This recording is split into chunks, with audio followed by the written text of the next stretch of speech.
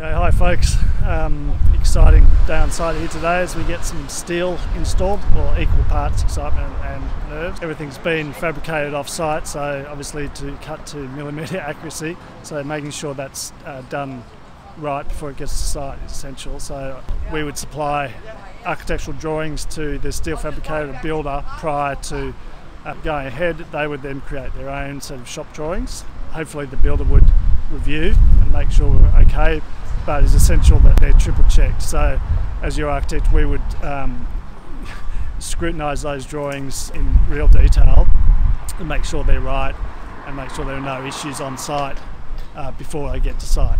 Really important to have your architect do that and be involved on site during the construction phase to make sure these sorts of issues get picked up early.